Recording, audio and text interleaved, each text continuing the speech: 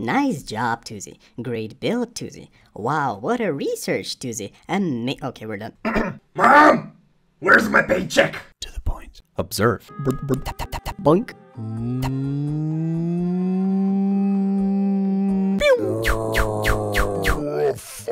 That is called...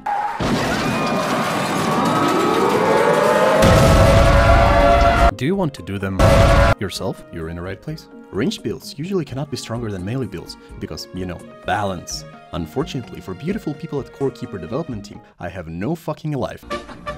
I had a great help from one of the wonderful modders that willingly made a dummy mod, which allowed me to dive deep into research and uncover many secrets. For example, did you know that Omoro's Tornado can trigger this perk? Also, did you know that if you have a 100% crit chance, you don't fucking need any crit chance items? Also, did you know that unpaid labor is illegal only if victim submits a report? I didn't, but with new acquired knowledge, we managed to pull some insane fucking numbers, which I would gladly share with you for a low price of 1 subscription and 2 ounces of Colombian cocaine.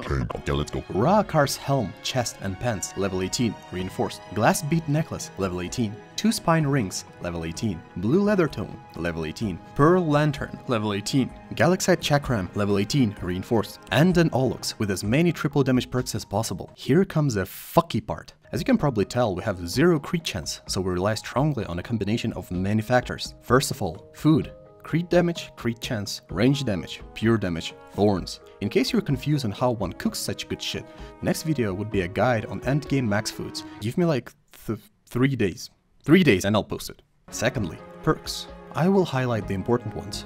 Melee, vitality, gardening, fishing, cooking, range. We don't take this one because you rarely ever stand still in a fight. We take this one as it's the only source of crit we have besides our food. Third, souls. Something we've never touched before because it's like free damage. Why not? But in case of this build, it heavily relies on Omoro's Tornadoes to proc our crit chance. Having it active is a must, as well as Ra-Akar's soul that besides dealing a shit ton of damage, can also trigger a tornado. And then tornado triggers another triangle, which triggers another tornado, which triggers another triangle, and then we go woo! You happy? Good. Subscribe.